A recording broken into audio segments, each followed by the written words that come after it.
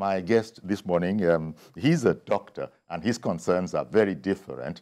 So I don't think my guest, Dr. Kelechi Chikezie, Secretary General of the National Association of Resident Doctors, is going to be concerning himself unduly with that. But you're very welcome. We are all Nigerians. We are all Nigerians, but everybody has different aspects. Oh, okay. Now that we're there, this is breaking news. I'm just hearing it when you are hearing it. Does anything occur to you? Do you have any comment to make? Well, I wouldn't have anything to there say you go. on that. Well, it's breaking news. Indeed. So we need to digest the news. Indeed. But Emefiele, the suspended CBN governor, he's pleaded not guilty to the 2-count charge. And the federal government has actually opposed, his bail. But Justice Weibo has granted him bail in the sum of 20 million naira. So that's the much with that. Now, doctors, in addition to that, shall I say, have other concerns. Yes, we do. You have other concerns. And so much so that you've actually announced that a strike might be in the offing. It's like, what is it this time? Because there was a time when they were saying they're going to come up with some legislation that will prevent doctors from jackpying. I understand that that is not your issue. That, I think, can be resolved differently. But what is it? Is it that there are outstanding matters to the agreements that have been reached with government?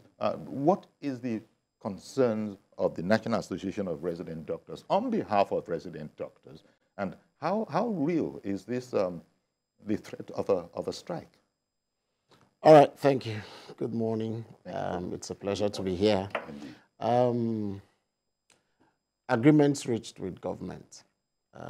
There have been numerous agreements reached, and it's sad to say that none has materialized. That is the truth. Now, why are we still here?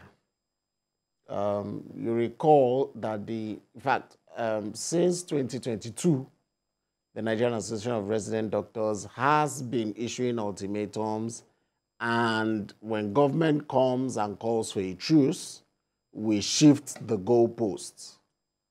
All right, so we have been... Please continue. Oh, okay, thank you. So we have been in and out of discussions with government over the challenges of resident doctors in Nigeria.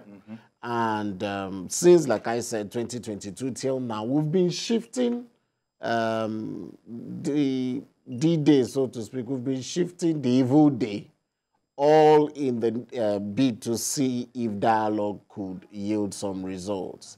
You also recall that sometime in May this year, we had to embark on a warning strike. The government called again as usual. We reached some understanding with government and agreed that we should suspend the strike while government gave some timelines to addressing the issues that were raised.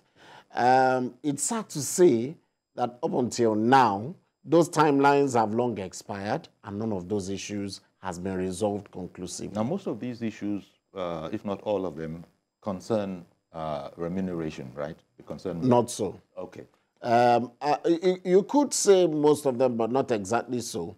Now, there's the challenge we have. You're all aware of the brain drain challenge we have in Nigeria. That's right. And it's taking a toll on our members who are working under pressure. One doctor is doing the work of about 10 doctors because we don't have hands. A lot of people are leaving the system. A lot of people are seeking greener pastures abroad. So we have too many of our doctors working under a lot of pressure because they have to cover for those people who have left. So we are doing the work of so many persons. And it's also affecting the Nigerian citizens because they come to the hospitals, they have to stay longer before they could see the doctors. Sometimes cases are cancelled. Surgical cases are cancelled because there's no manpower. Wow. Okay, so the burnout effect on our members is becoming excruciating. And it was one of the issues that led to the previous ultimatums and the eventual warning strike in the earlier part of the year. And it was agreed that as a stopgap measure, the government will issue a policy on what we call 141 replacement of exited clinical staff. Now, what that means is that when a doctor leaves, ordinarily in Nigeria, before any CMD in any of the hospitals can employ anybody, Chief Medical Director. yes, they would have to get waivers. You will get a waiver from the Office of the Head of Service of the Federation. You will get waiver from the Budget Office, and you're going to get a waiver from the Federal Character. Now, to get these 3 waivers could take them as much as 6, 7, 8 months, sometimes up to 11 months, to be able to get the 3 waivers. If you don't have the 3 of them, you cannot employ. So you realize that if a doctor or a nurse leaves the system, you have another 11 months to get a waiver to replace the person. So we said, no, that's not fair on the system. It's not fair on the people who are staying back to work in Nigeria. So let's have a stopgap measure. While you're looking for those waivers, can there be a way to replace these persons, okay, in such a way that once one person goes, now that one person that has left is already in the system. He's being paid salary before he left or she left. Let someone else. Okay, let someone just enter that space. But as that, okay? That has been difficult for government. It has been difficult for government. Now, the Federal Ministry of Health, earlier in the year, in fact, precisely in February, set up a committee. That committee, and it was a committee of stakeholders involved in this process. The committee of chief medical directors, staff of the Federal Ministry of Health, and other agencies of government. Now, when they gathered, they came up with a draft policy. So all that was needed was for that policy to be sent to the office of the head of the Federal Civil Service so that it could be implemented, come out as a circular that the chief medical directors can implement. Now, it was agreed in our last conciliatory meeting with the then Labour Minister before he left office on the 19th of May that the office of the head of Federal Civil Service had 24th of May to meet with the necessary stakeholders to look into that draft policy and circularize it. So when 24th of May came around, nothing. Nothing. Now, they were told that by 5th of June, that circular should be out for implementation. 5th of June came. Yes, and passed. And passed. And Still nothing has happened. Nothing. Now, what we are hearing from them is that they set up another committee to clean up the system before they can come up. You see, have you set a date yet for the strike that we're examining now? That is the commencement of the strike. Truth be told, the strike action, we issued an ultimatum that expired on the 19th of July. Okay? We issued an ultimatum that expired on the 19th of July. And nothing has still been done. Now, what we have is that a few days to that 19th, in fact, a day or two before the 19th, we were called for a meeting, and all we had again was give us time. Oh. All right, so we have been having series of meetings. In all fairness to the side of government, the Secretary to the Government of the Federation has tried to wade in. The Speaker of the House of Representatives yesterday also called us for a meeting. And all they have been saying to us is give us time. More time. In the meantime, let me apologize to Babs in Italy. Good morning, Mr. Babs. I'm so sorry to have kept you waiting all that while, but you probably can understand. We wanted to get it out of the doctor. I think I left it too late. Babs had called in from Italy, so I apologize to you, Babs, in Italy. He wanted to come in. I think Babs wanted to talk about two subject matters. One, the just finished subject, and also he wanted to weigh in on all of this. And so at every point, government has been asking for more time. And doctors, you know, what's the attitude of the doctors to these appeals requests from government? Is it that, I'm sorry, we've run out of time and we're about to commence action? Or are you going to have to go into a meeting where you consider this latest request? Oh, well, we have meetings that are scheduled for this week, the National Executive Council meeting of the Nigerian Association of Resident Doctors. And of course, every request is to the NEC and not to us as individual leaders of the association. So we are going to take the request to the NEC. But what we must understand is that, you see, the request for more time is an unending request. It has been an unending request. Okay, we keep getting that from the side of government, and people are wondering, for how long do we wait? That is one. Two, there are issues on the table that can be resolved in 1 day, 2 days.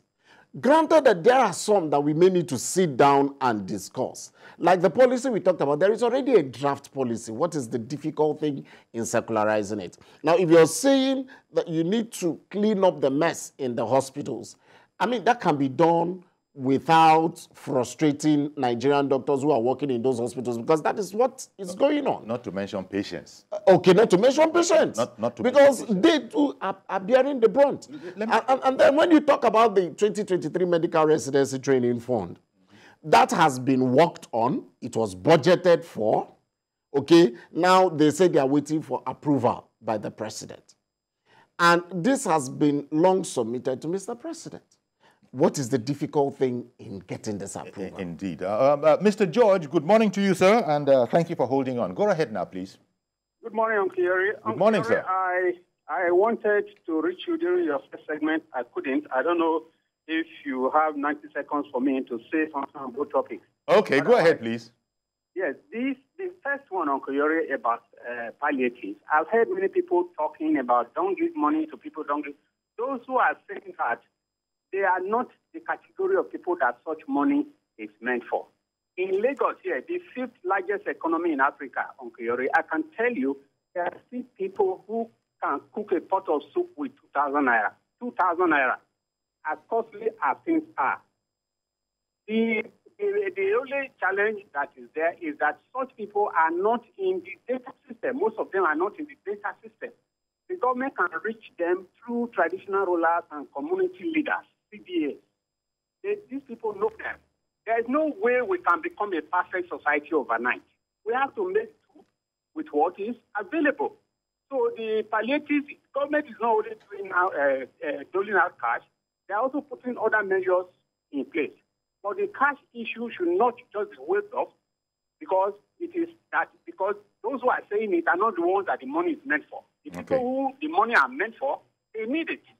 That's what I want to say. All right. Then, the doctors, I want to please... Very, very briefly, please. The gentleman before you. Yes. Anybody who has chosen to go into the medical profession, I know primarily it is a humanitarian job. If you are going into the medical profession because you want to make money, the profession is not for you. Nigeria, any economy can only pay dues and salaries to workers within the compact of the economy. So if they are asking for something, they should make sure it is within what the economy can accommodate. I'm not saying a doctor in Nigeria should not earn, adequate salary, but that adequacy must be within the scope of the affordability of that given economy. That's the point I'm making. I get you. Thank you very much for calling in, Mr. George, and also for holding on a bit. Well, we often hear this about the doctor is a special breed. He's not exactly like not just a mechanic. He's not. It doesn't matter the kind of engineer. It might be a nuclear, whatever engineer. The doctor deals with life and wholesomeness and well-being. Therefore, as our people say, body no be wood. It's not a wood issue. Now, that is the case that he is making. So I know it sometimes can annoy doctors, but what do you think about what he is saying, that whatever is being sought has to be within the ambit of what can be done within the economy?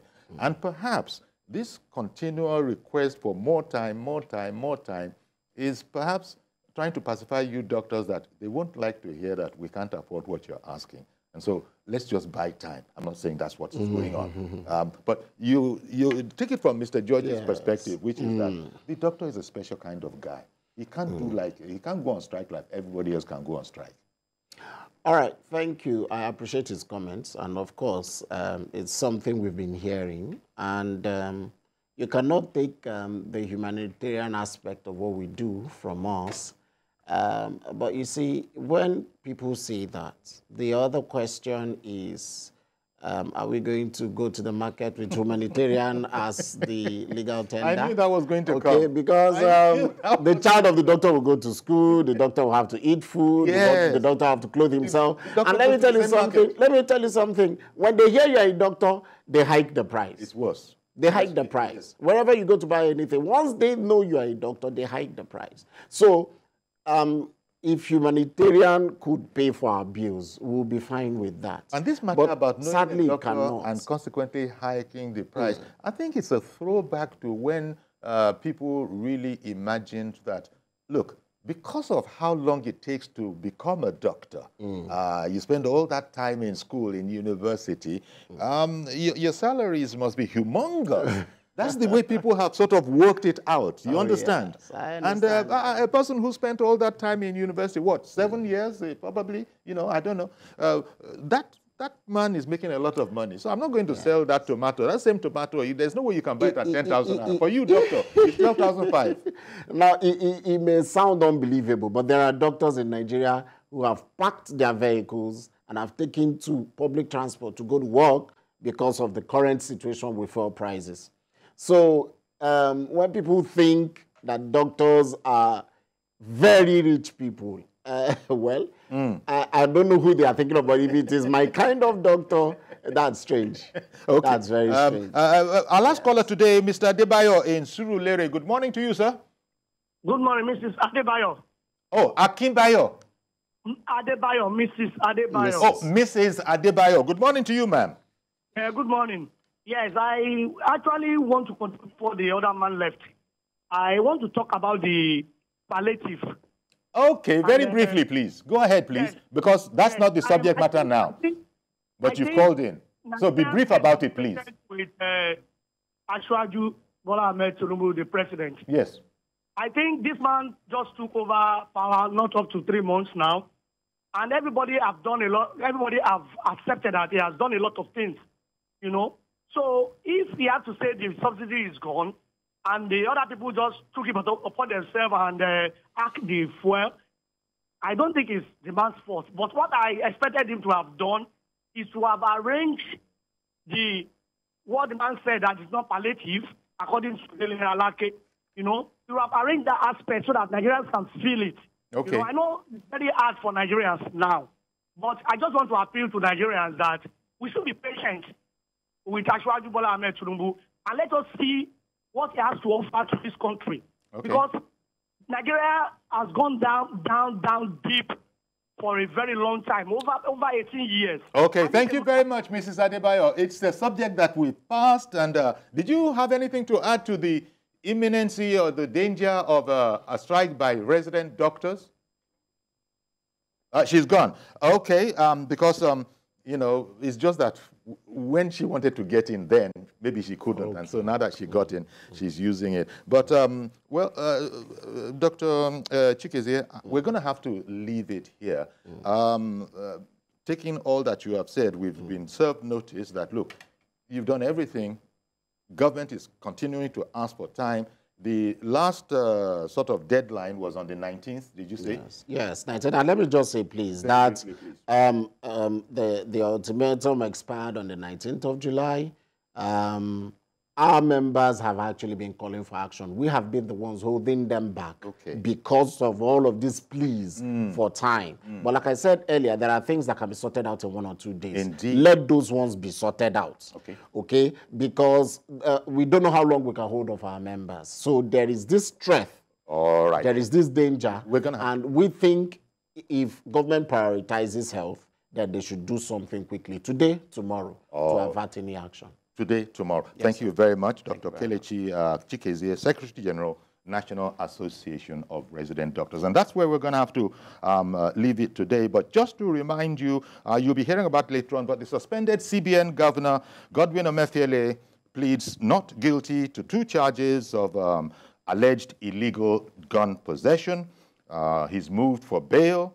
The bail has been granted, even though the federal government opposes opposed Emefiele's bail application and has labeled him a flight risk. Nevertheless, Justice Owebo has granted Emefiele bail in the sum of 20 million naira with one surety in like some.